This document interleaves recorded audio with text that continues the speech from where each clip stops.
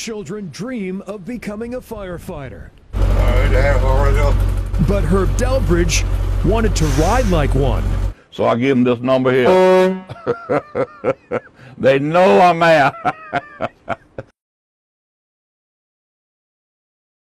The Rockville man's wish came true in 2014. I couldn't believe it. I couldn't believe it. The 77-year-old found his treasure. I was just dumbfounded from it. I said it was so beautiful. Rusting by the side of the road in Middlesex County. It was a dream floating right on through. Herb's vision: honor fellow veterans. And this one here is the last major battle we had, the 101st Airborne at Hamburger Hill. And those who never came home.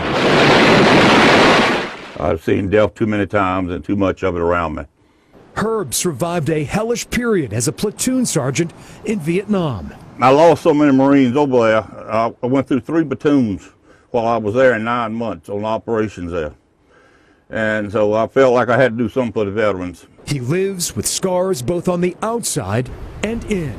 Yeah, I got shot twice. And July the 8th, I was shot twice on that battle, and my whole platoon was wiped out. But Herb is finding brighter days on 4 wheels. I'm getting the average around 9.5 miles to the gallon now, a diesel, so. Herb spent tens of thousands of dollars of his own money restoring and creating the Purple Heart fire truck.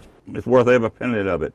Delbridge shares his moving memorial with everyone across Central Virginia. Yeah, I've gone to the Oyster Festival, I've gone to Warsaw parades, Powhatan, Sandston. His vibrant vehicle elicits salutes and stares from those who served. And you ought to see the eyes of them veterans when you ride it, with the tears coming. Each branch of the military represented bumper to bumper. And here, as you see, the Coast Guard, the helicopter here. Ken Hayden airbrushed Herb's vision into reality. It was morning till night, 4 months. The artist never worked on a canvas like this. It is a one-of-a-kind job. It will never be done again. Herb could not be more pleased. I'm going to buy me a fire truck. Linda Delbridge had initial doubts about her husband's wishes. Nicely, I said, oh, no. But she says Herb's all-consuming hobby is pulling him out of debilitating PTSD. He's now comfortable with himself, I think is the best way I can put it. He went through a lot. Yes, a lot of joy. And pride, a lot of pride.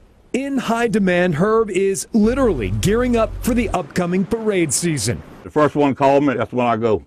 His golden years are anything but R&R. From about April until the end of December, it's almost every weekend we have an event. It was never Herb Delbridge's intention to save anyone with his Purple Heart fire truck. I wouldn't trade it for nothing right now. No, I wouldn't. But little did he know, his prized possession would rescue the man behind the wheel. It keeps me going. And, well, something I have to do. My heart tells me I got to do it. So I'm going to do it till I die. Well, with spring nearly upon us, the Purple Heart fire truck is coming out of hibernation.